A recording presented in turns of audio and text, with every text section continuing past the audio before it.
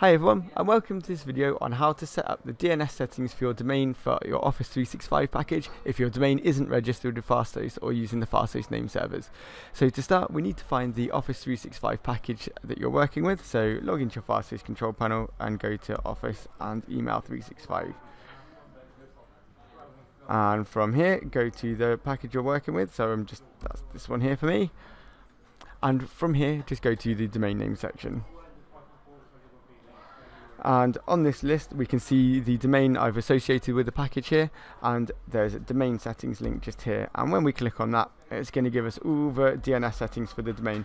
So if your domain name is using the Fasthosts name servers and it's registered with Fasthosts, we'll do all this automatically for you anyway. But if you're not using the Fasthosts name servers or your domain's registered elsewhere, then these are the settings you just need to enter to get Office 365 working, and that's all there is to it. Thanks very much for watching. Goodbye for now.